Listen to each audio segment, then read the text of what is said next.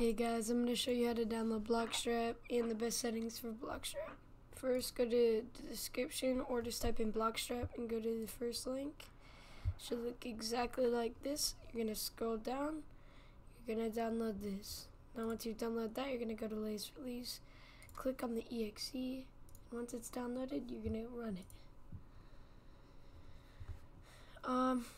So here you just do nothing unless you want to, but I'm just gonna install it, let this load. It's just gonna take a sec, and then yeah, now you can install.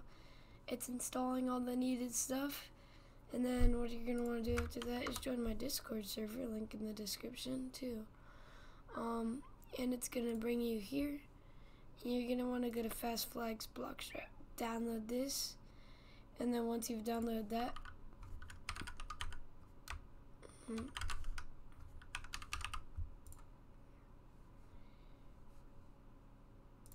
I have it in here, yeah, there we go. Okay.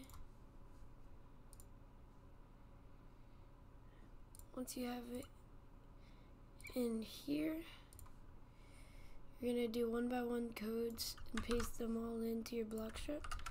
Open your bloxstrap menu like this, and it's gonna open. Go to Fast Flags, go to Fast Flag Editor, and import JSON.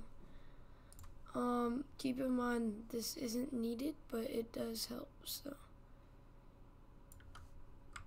this is all things I would recommend if you are having bad FPS, bad ping, anything like that. I would recommend doing all these things because they very well could help you out. Just gonna go through this whole process just like I'm doing. If you want gray sky, I think I already have that in one of these. Yeah, I don't need that. So now just copy all of this.